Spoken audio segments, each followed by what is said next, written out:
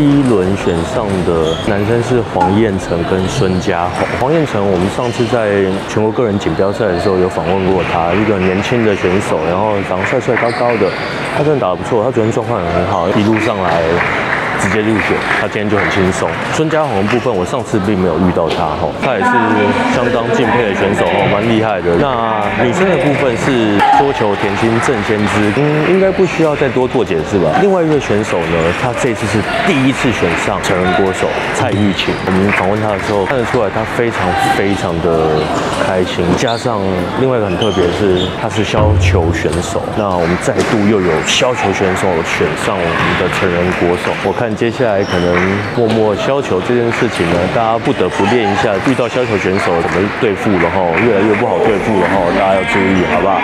那我们今天第2轮再稍微开一下给大家，就这样。会选上我们的成人国手，年级拉几了？4。李玉尊同学，方便透露一下年纪吗？23很年轻啊，真的，各位观众，真的，我这几天来，其实大家都非常的严肃。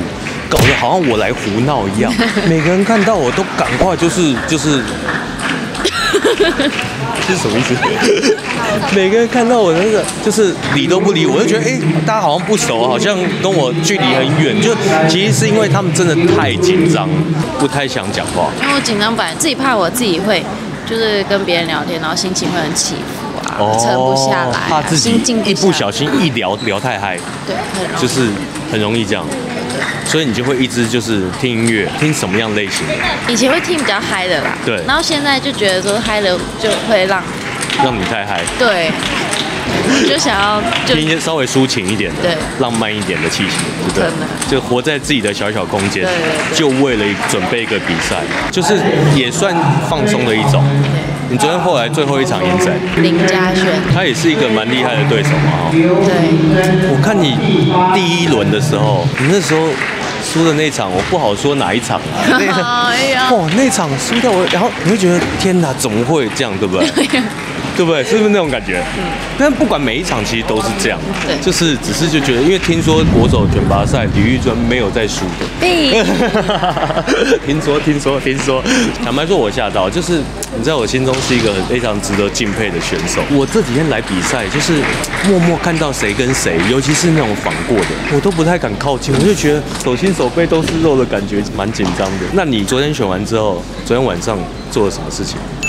跟平常一样，跟平常一样，就是变成赶快要转换一个心态，帮你的学妹们、同袍们赶快加油打气，对不对？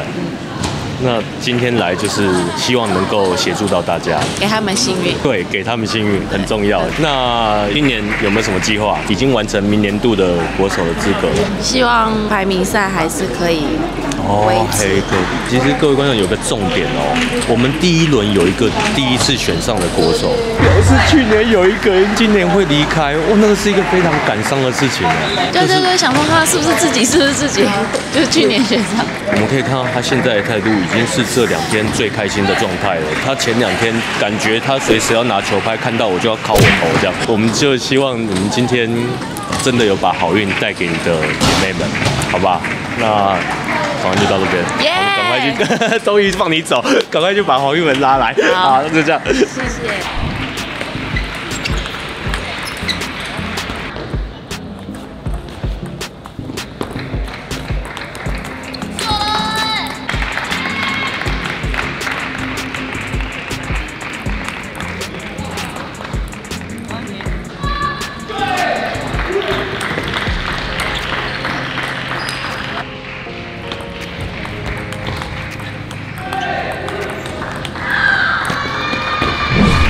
这是我们第2轮选上的国手黄玉文我昨天还在厕所前面遇到他说，你是不是讨厌我？也没有，就是要专心准备比赛，就有时候还是要有一个自己的空间。他们在调试自己的心情，对不对？就是还是要把自己融入那个比赛的那个情境这样。你昨天后来最后一场赢谁？赢合作金库的王小新。选完之后心情，昨天晚上做什么事情？没有，就是好好放松就。什么洗头？发际线，因为刚刚李医生跟我讲说，他很 care 他的头发，他很愿意花钱在他的头发上面啊。我是吃这样子，所以没有，就是喜欢染头发。我觉得以选手来说，你的选择是对，因为女生本来爱漂亮是天性。那你又不能说把自己化一个大浓妆上去比赛，那好像也很怪，或者是流汗的妆就会花嘛。所以就把钱投资在头发上，我觉得非常合理。可以，我也认同，对不对？所以这样说，对我觉得这相当合理。每个人不一样，有些人赛前就喜欢什么做指甲，赛前做指甲，有些啦，有些发球会比较赚。有些人就自己看了心情比较好啊。哦，心情看了会比较好，一眼望去就知道他在哪，非常亮，对，非常亮的，对，而且是好看的，我觉得很好啊，我觉得而且还有跳色，对不对？然后给大家看一下跳色，既然都染的，对不对？对啊，有跳色，哎，这就是国手的特色，好不好？我们接下来还有什么？明年有什么目标？明年就是1月初的那个排名赛，就希望可以达到一个好成绩，这样。就是因为我1月底还有就是国外的联赛，就是但是日本的，在日本，然后但就是还没有决定要不要去，因为过去还要隔离，回来又要隔离。哦，那好麻烦。对，所以还在犹豫。但是相对去的选手会比较少，就是那边去的选手其实都蛮强，都是各个国家顶尖的好手。但重点是他们敢去吗？就真的还蛮多人去的。真的假的？因为从11月就开始打了。哦，已经开始打了。然后我一直都没有去，因为台湾比赛太多了。对，台湾最近比赛真的太多了，所以你还在犹豫那个要不要去？我过去的时候好像也只剩几场球了，OK， 就结束了，就是赚个经验。对，那平常休闲娱乐是什么？因为其实你们的生活真的很固定、很自私，对，甚至连要交男朋友都很难。我刚才跟李玉珍聊这个，搞不好人家在跟你暧昧，你都不知道这件事情。不会吧？对，他也这样说，我们才不会了，我们会知道，好吗？没有那么夸张了。那休闲娱乐嘞？我们最喜欢就是看剧啊，就有时候你也练得很累，你也懒得出去啊。你说什么宜兰礁溪什么泡温泉3天，这种对你们来讲很困难，很困难，因为我们都要训练，很少有就是假日那么多。我其实蛮期待我们来弄一集，就是我带一堆国手出去玩的这种企划。可以啊，可以，这可以，可以。我负责，对不对？我负责，就搞不好你出钱，我出钱 ，OK， 把这段剪掉。对啊，我想说这种什么2天1夜，然后可能包一个民宿，就是独栋的，然后那一栋民宿里面还有桌球桌，啊，不想打就把它收起来，就把它收起来。对，就是我觉得可以让观众更了解所有这些辛苦的选手的另外一面。就是已经纯真的一面，疯狂的一面，疯狂的一面，好吧？那我们再次恭喜你，很开心，对，哦，因为很美，对不对？有没有听到我们旁边有粉丝在尖叫？好吧，那我们今天就访问到这边。好，谢谢，谢谢。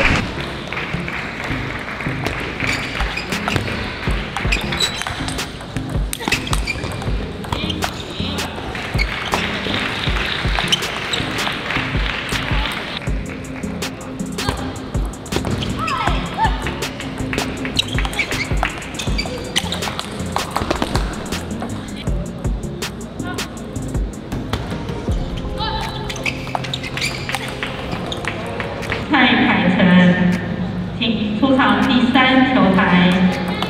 蔡凯成。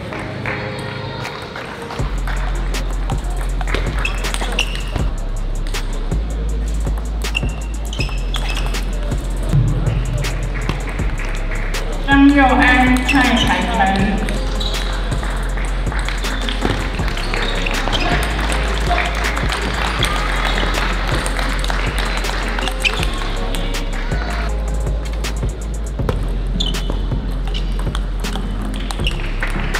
这是我们第2轮选上成人国手的廖正廷选手哦。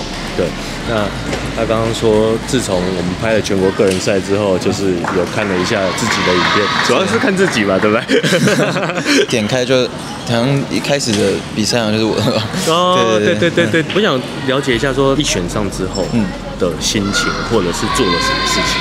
就可能吃的就会比较放开，比较放开来吃，对，比较有滑手机啊，可以看一下影片啊，这样看一下剧，对，哦，可以，就是真的是放松，对啊，对不对？因为平常练球其实也是辛苦哦，对啊，而且尤其是比赛啊，赛前这种就是会有压力啊，所以就就比较紧绷嘛，没办法，就是好好吃饭啊，对，好好舒压，对，甚至不太想讲话。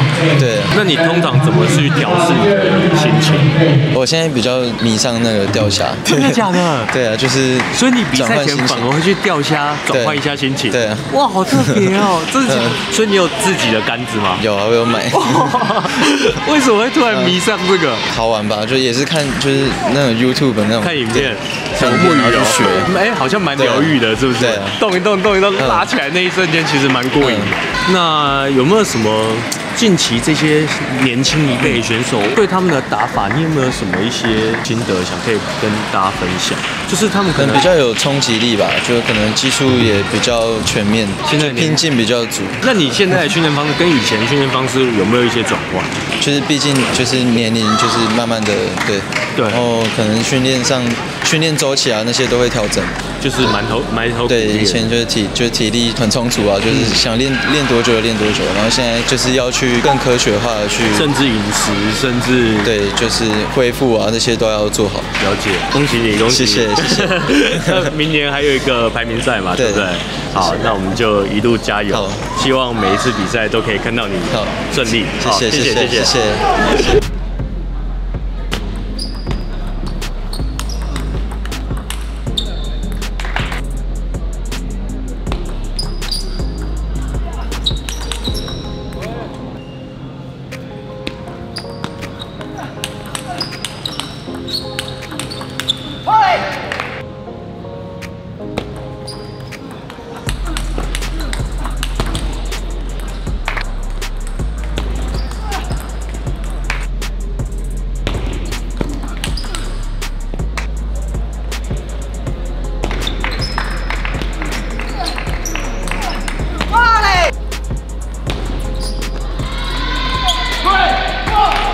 Chien-an也到第二球台。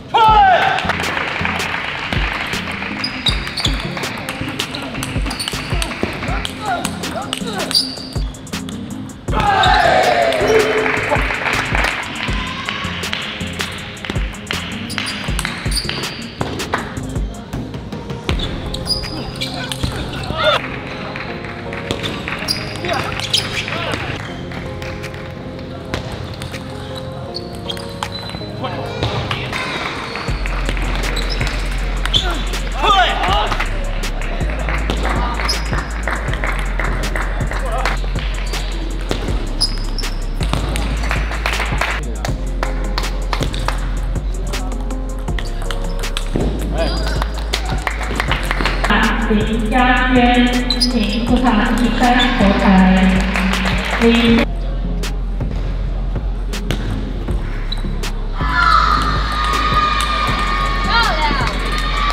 这是我们第2轮就选上的资深国手陈建安。这次选上的心态有没有跟以前不太一样，还是都差不多？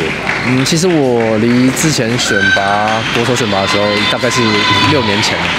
6年前。对，因为我之后就是50名内嘛，然后都没有选。对，然后后来今年开始选的时候，其实心态跟压力其实都比较大。是。那你今年这样选完啊，有没有什么跟6年前的不太一样的地方？或者是这些年轻人是不是有打法跟以前是不是有什么太大的差异？第一个最大的不同就是当时是我在拼人，然后这次是感觉是被人家拼。对，但是相同的就是我的心态也是要转成就是我拼人的心态。是，对，然后还有最大的不同就是打法，以前也是相持球没那么快，现在相持球是非常多跟非常快。你觉得跟以前是有差的？对，为什么会有差？因为第一球质改变了嘛，就是旋转下降了，哦，旋转下降，因为它材质变大了，然后材质变了。对 ，OK， 所以来回球变多了。对，就是在体能上需要更大。是我看这些选手其实打到后来真的蛮累的。对，当国手当多少年？今年当选是第16年，所以你也是10几岁就选上，15岁就选上了，然后就一路到现在。对，那你比完的当天晚上有没有做什么样的休闲娱乐？就是跟老婆、家人、教练他们吃饭。OK， 那明年度有没有什么计划呢？目前就是想先把排名赛打好了。对 ，OK， 排名赛一样，排名赛算重视。就是东京奥运就是看世界排名，是最主要是把排名赛打好，就是之后有国际赛还可以继续打。当然，是拉排名啊什么的。蛮好的，蛮好的，因为我本来想说啊，完蛋，怎么那个回去陪老婆小孩了？我这几天遇不到你，没访到，因为我每个当选的国手都访一下啊，就是多让民众了解这些赛事，甚至让他知道哦，他是国手哦，就不然大家选上国手走在路上都认不出来。你可能算知名度算比较高的，在路上还是会有认出来的，偶尔还是会有嘛哈。真的很感谢，今天很荣幸可以访问到我们陈建安国手哈。台湾等于是其他比赛我也很难看得到你出现嘛，对不对？对，现在越来越常看到。现在越来越常，对，我们上次那个全国个人赛就有见到，就这样咯。好，谢谢。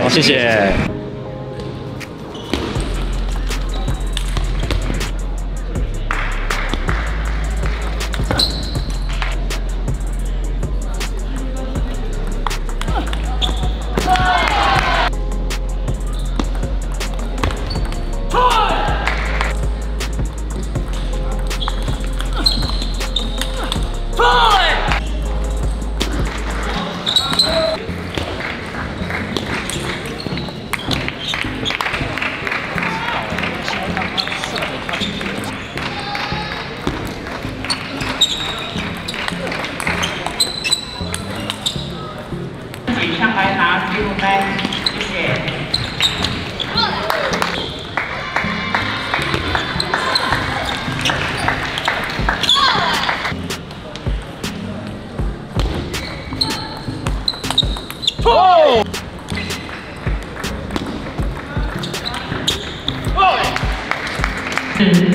第一场廖正平，合作金库高成。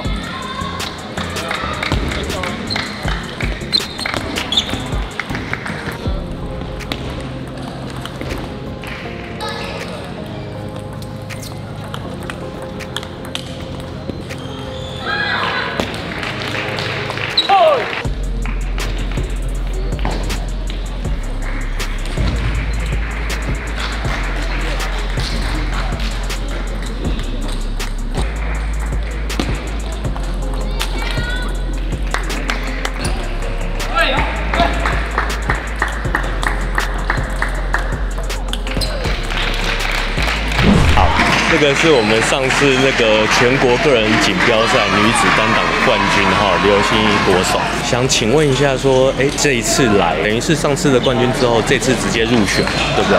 你是入选第几次？我忘记是13还是14，十几次有了。10几次。那这次来的心情是什么？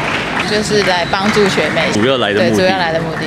这几年的学妹跟你当时的同学有没有比较大的不一样的差异？因为我觉得我相信这几10年来的训练还是气氛一定有所改变，对不对？对，因为我算是第一批国泰的第一批的学姐，是。然后可能以前都是教练带着我们训练，但是现在会比较偏向就是我们学姐也会去帮忙带学妹，所以可以给他们一些我们一路走来的一些经验啊，或者是面对比赛，或是平常训练的一些细节，对，会比较跟他们讲。然后我是觉得他们现在蛮幸福的。对，我相信以前练球一定很严格，对不对？甚至动不动不小心会挨揍的。对，而且有点土法炼钢的感觉。以前是这样。那你打到现在啊，会不会自己在练球的过程当中，我们到底为了什么？还是说真的就把它当一个工作在做这样？我觉得这个会随着年龄想法会不一样。是。到达一个目标之后，好像又觉得。好像突然又有一些目标了，就是还没有达成的一些成绩，就是还是蛮想要去完成它的。那你接下来有什么样的目标，希望可以达成吗？希望可以参加亚运吧，因为我觉得这也是可能最后一次的机会。哦，可能最后一次的机会。对，因为之后也都要退了嘛。OK， 就是继续支援国泰啦，是不是？就是可能接下来下一个阶段，可能就是希望，成人国手15个都国泰的这样。没有这么开心，没有这么开心，没有这么开心，都是自己默默心中这样有这种期望这样。对啊，就别队的也都很强。哦，对，就是。但是希望他们可以加油，对学妹。因为我觉得我拍片以来，我会一直以为这些银行的球队都是很严谨、很严苛，甚至非常的严肃。但是我这几次认识了大家之后，我发现好像你们的状态并不是想象的那样，就是其实大家都还是有天真活泼的一面。只是因为有时候在准备比赛会比较严肃，因为不可能嘻嘻哈哈，对，会想要沉淀下来，然后去准备比赛。对，但是比完赛之后就会比较放开一点。因为其实你们的生活圈也会相对比较狭窄，甚至大家都住在一起，对不对？甚至连男朋友都不是很好找，会不会？会，就跟男生当兵没两样的感觉，对不对？但你也很习惯。对，那我们有时候反而没有打球还不知道要干嘛，就算没有打球，但是还是会想到桌球这个部分。所以有看过我的影片？有，谢谢谢谢。有追踪是？哦，天哪，太感动了。好吧，那我们希望今天就是这些学妹们可以一直保持很好的状态。对不对？甚至这5轮，剩下5轮的部分，大家都对，尽量，我们尽量，好吧？那今天谢谢你，今天访问到这边，谢谢。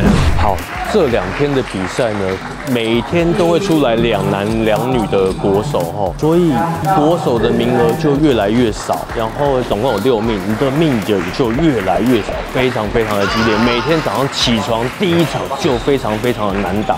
甚至很多人一开始被2比0，后来3比2赢，甚至有人什么3比9，最后11比9赢，这种事都有可能在这边发生，非常的激烈。那这2天的比赛我们就到这边，希望我们下一集有更精彩的画面呈现给各位。喜欢我们的朋友记得帮我们按赞、订阅、分享。我是杰夫，我们下集见。